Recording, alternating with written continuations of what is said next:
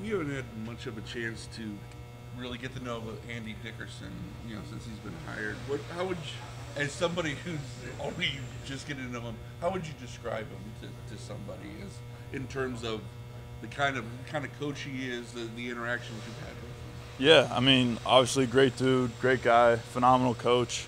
It's been fun getting to know him, just like you. I mean, I've only been in the meeting room, a couple times with him so far, but just being around him, learning the way he coaches and the way he coached us out on the field has been great so far. How did it feel just to be back out on the field yesterday, getting to do some football stuff? Oh man, it felt great. I've been itching to get back out there on the field. You know what I mean? Going through the whole process and doing all that, and not be able to, compete and do anything.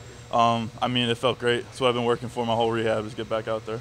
Did you wake up feeling pretty good this morning? I did, yeah. No, I mean, obviously a little sore just being back out there, but I'm not as sore as I thought I was going to be. So that wasn't nice when I woke up.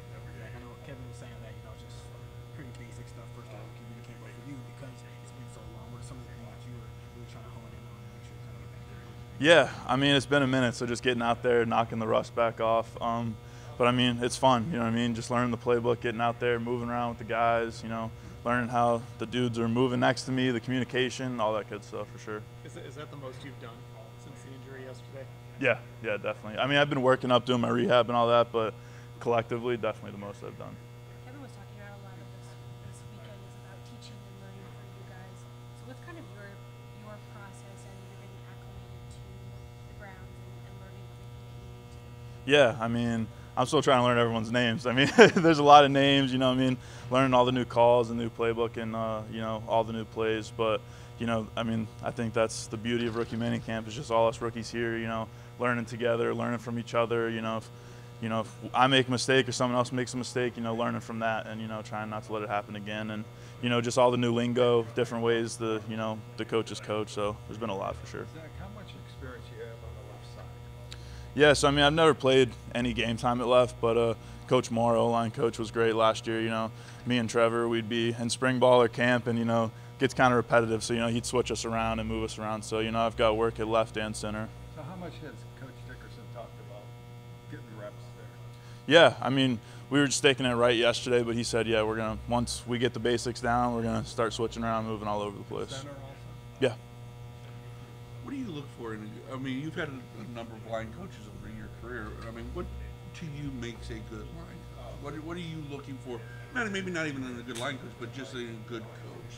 Yeah, I mean, especially in the O-line room, there's so much you can critique on every play. I mean, even if it's, an explosive run and, the backer's not touched till a safety, I mean, there's still something you can always correct, whether it's, footwork or hand placement. I mean, there's something small that you can correct damn near on every play. So, just a coach that's looking at that and, able to coach us and teach us that for sure. What's it like adjusting to a new position coach? Not only that, but you're learning new drills and techniques and things like that right out of the gate.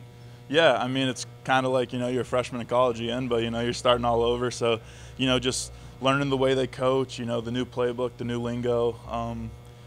It's a lot to take in, but, you slowly start picking it up. And, we've been making flashcards and all that good stuff. So, it's been going really smooth so far. Will you stay next week for the start of OTA? Yes, yeah. I'm going to be here for, until we get off in end of June or whatever it You is. don't have any academic obligations? No, so I graduated in December. Oh, okay. Yep. What's your degree? Sports management. What's it been like living in Ohio? Has it been an adjustment? It hasn't been bad. I mean, I've been saying I feel like there's much worse states I could have moved to. I flew into Detroit, drove my stuff down here, so it was an easy move for me. So I'm happy to be here for sure. The reputation doesn't go along with Cleveland. It's just down there 2 hours south. Yeah, I mean, there's obviously the Michigan-Ohio State rivalry and all that, but I mean, Mike's here now, so I mean, we're in the big leagues now. It's a job. We're all here to get paid. We're all here to help the team win on Sunday. Has your transition been helped because you played at a place like Michigan, probably run like a pro program? Obviously your days are longer. It's all about football now. But does it help that you played at a place like that? Yeah, I think it is. I think Michigan really prepared us well for even the whole process and the transition into the NFL. I think the way Coach Harbaugh ran it, he ran it like he was coaching a pro team. So it's been a really smooth transition so far. Speaking of transitions, Zach, just how, guys always talk about just like the adjustment from college to the NFL. So obviously you're having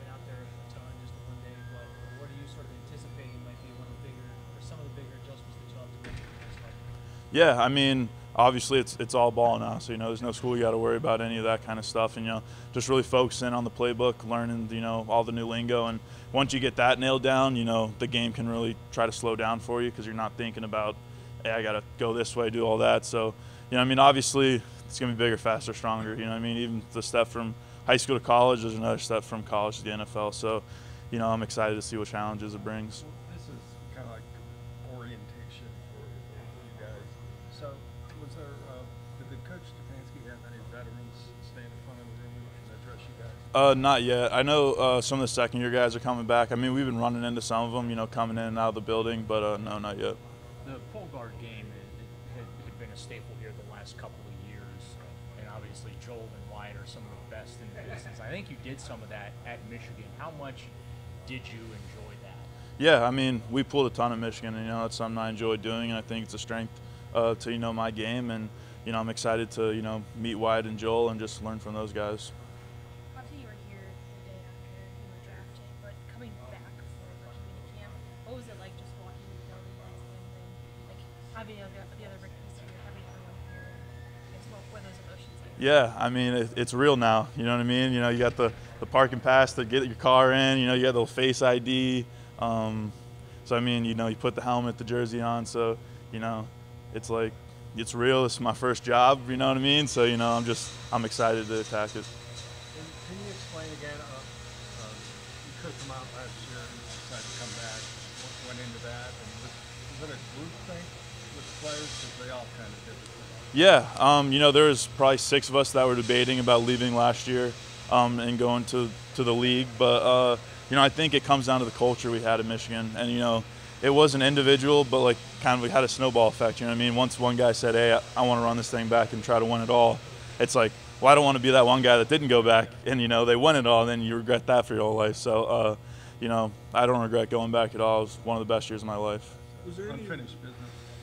Yeah, unfinished business going into it. We had 2 years of losing in the playoffs, and that left a bad taste in a lot of our mouths. Was there any? I mean, those really older Michigan players, because they produced so many great offensive linemen.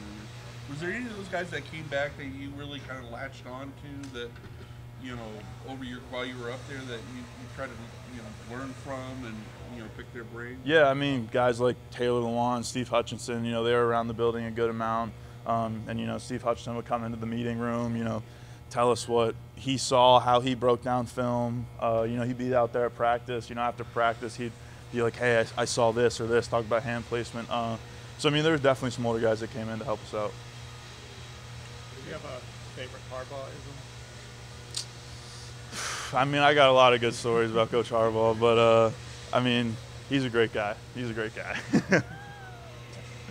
What's the week been like for you so far? It's been good so far. It's just great being out here in Cleveland and just learning from the new guys, seeing the coaches and everybody here.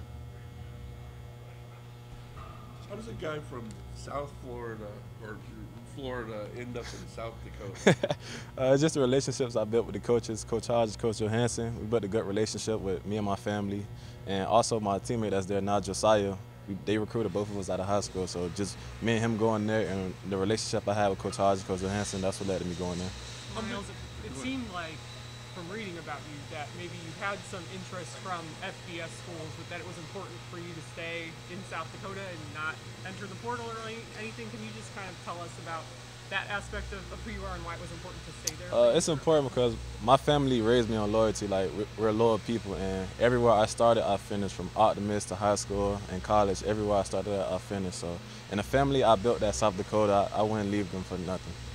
Was that like a culture shock when you got there? Not really. It was a weather shock, yeah. It was a weather shock, but it was also coming from a big city, going to a small town. That was also a big adjustment, but I did well. You played against Missouri. Missouri was one of the teams you played last year. When you played a team like that, guys like Burden and the guys, the receivers they had, how much did you kind of try to elevate your game in those games, and how much did you feel like games like that prepare you for what the jump you're about to take? I did a lot to prepare my game mentally, just being able to diagnose film and watch the little details that they could give me to help me play faster. I feel like that helped me play faster that game and had the game I had. You have some good cornerbacks on this team. Mm-hmm. Have you met any of them yet? I met Denzel yesterday. What was that like for you? It was good. You know, Coach had brought him in the locker room to see me. It was good to see him and just talk to him. And hopefully, I'm gonna be under his wing soon. What have these last couple of days been like for you walking in this building, and you're kind of getting a crash course not only in the National Football League, but what the Browns are going to be expecting from you? It's been surreal. Like it still hasn't hit me yet that I'm in the NFL right now. It's just crazy that I'm here standing in this position that I'm in right now, and it's been surreal. So I'm just taking it in day by day and taking it day by day. Kind of experience. Said that he thought that you might have a profile to play more nickel inside. Just curious how much you did that in college or high school. I did it in college like the past 2 years. I started moving inside and playing inside, so I'm open to it. What was like maybe the biggest point of adjustment in terms of going outside to inside? I just feel like the biggest thing going inside is more room inside. You know, it's a two-way go rather than outside. You pretty much could send them one way. So I just say inside is two-way go. That's the biggest adjustment it'll be. What about safety? Safety, I play safety. I played safety in high school, so it's nothing new to me. A little bit bigger. Yeah. Myles, I know the corners that are here already always talk about loving playing for Brandon Lynch and how he is as a coach. What have been your first impressions of him and getting out there on the field and actually getting to see I him? love Coach, man. Coach cool, and he's a former Missouri Valley guy, so we already established a relationship with that. So that linked us a little bit closer for him knowing where I came from, and he came from the same place. But Coach is cool, and I like the coaching he's giving me and everything he's doing with me.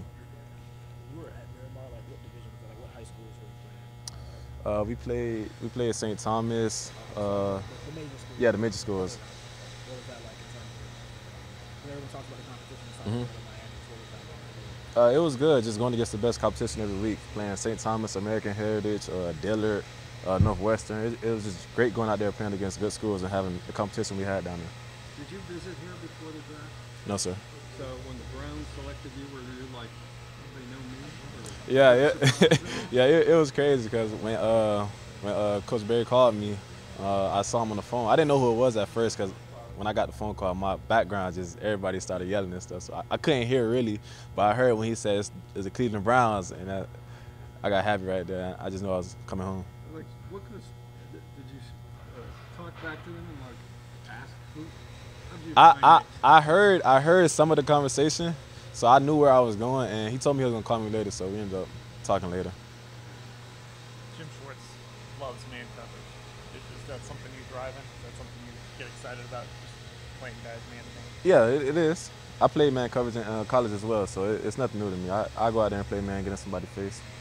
There's so many teams that play zone in the NFL, so excited you playing at some place where they do value playing man to man and they do kind of put that on you. Yeah, I do. Just being able to go out there and play man on man, mano a mano, and just having to go out there and beat the person in front of me, not letting them catch the ball. A lot of rookies are expected to come in and contribute on special teams. How do you think you fit into that equation? I think I fit into it well. I just go out there and play any role they put me in. I'm willing to do it, so I think I contribute to it. You getting a crash course on the new kickoff rule right now from Bubba? Yeah, we are. We're going to start soon, I believe, but he went over a little bit in the meetings. Be out there running the drills with you? Yeah. How much media coverage does South Dakota get? What do you mean by that? Like, I mean, are you like, used to doing interviews? not with like all the cameras right here. No, it'll probably be like 1 or 2, but no, not really. We didn't. Well, I didn't do that much media coverage, so. Thank you.